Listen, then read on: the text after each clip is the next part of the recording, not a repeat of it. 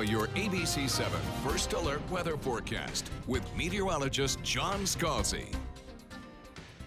Temperature and dew point pretty close together. 75 air temperature, dew point 74, giving it kind of a humid feel to the air out there. But a nice starry sky. It's a pretty start to the morning.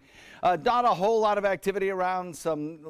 I don't even think that this is actually hitting the ground. We've got some cloud cover in inland areas. Across the region, we do have some heavier rain showers down to the south. This is real rainfall, and that is significant. We're seeing some fairly heavy rain from Miami all the way down through the Keys and dry Tortugas out in the Gulf, out in the Atlantic. All of that moisture lifting northward, enhancing our rainfall chances.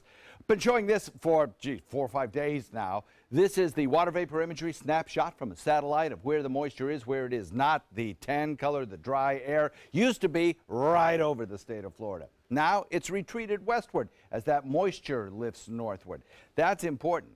Now, this is a computer model that shows what's going to happen in the days ahead with the very moist air available to produce rainfall in our atmosphere. It's called precipitable water. Watch what happens.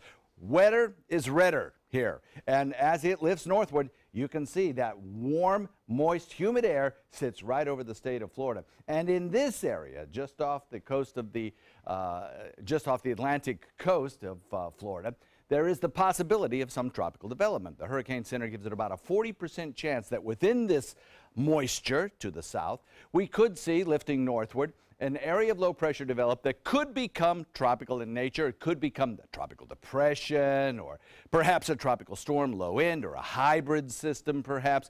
Not a big system, not a hurricane. It's not going to be a windstorm that's going to be a big problem for the state of Florida. It's going to be a rainmaker. That's what this one will be. And it could interact with a frontal boundary that'll stall out over north central Florida. So the combination of these factors, moisture, a low pressure area, a stalled frontal boundary, all acting together, could produce some significant rainfall, especially for the east coast of Florida. If that low does indeed move to the east, if it develops in the west, in the Gulf waters, you could have a higher rainfall total on our coast. But right now, the probabilities are stacked in favor of an east coast event.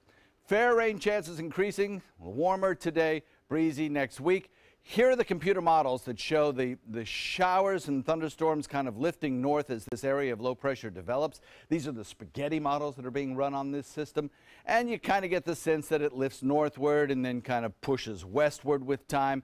Following this kind of a track, it's the east coast that could see 7, 8, 9-inch rainfalls. Watch what happens on the RPM computer model. Today, our rainfall chances go up. And then as that moisture lifts northward and a low develops, it could be a really heavy rainfall event for parts of, especially north central or western parts of the coast to the north. You can see all that rainfall beginning to build, and as it does so, some very impressive totals coming our way. East wind at 5 to 10 knots, and the official Suncoast forecast for the rest of the week, there we go, is, impressive rainfall totals. Looking for about a 70% chance by Monday of rainfall. Back to you.